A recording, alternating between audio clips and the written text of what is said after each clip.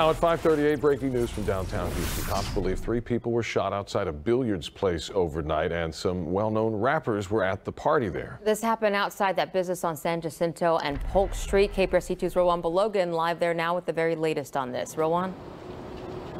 Hey, good morning. Houston police just confirmed to us that members of rap group Migos were in attendance at this private party. But I want to start now with what we do not know. Houston police will not release the identity of that shooting victim. A lot of speculations online as to who that is. Again, police not identifying that victim until proper protocols proceed forward. What we do know is Houston police say this shooting happened around 2:30 this morning after a private party at the bowling and billiard shop on the 3rd floor of this downtown complex.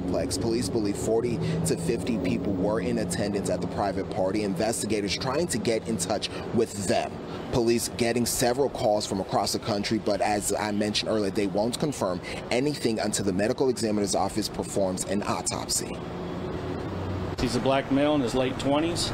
And like I said, we won't release any information on him until we're able to get more information either from the medical examiner's office once they positively identify him from the autopsy, or if a family member or friends or family come forward and give us information of who he is and things like that.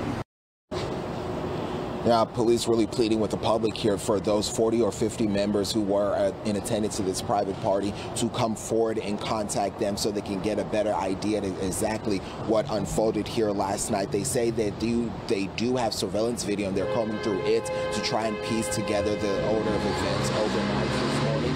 Houston police asking anyone with information to call Houston's Homicide Division or Crime Stoppers. Reporting live downtown, Rowan Belogan, KPRC 2 News. Hey, we're here at in between Dallas and Polk on San Jacinto. We got one male that's deceased. He's right in front of the 810 bowling alley, which is on the 3rd floor. Looks like he's been shot in the head or neck, possibly. Right now, we don't have a whole lot of information. We know it happened somewhere around 2:35.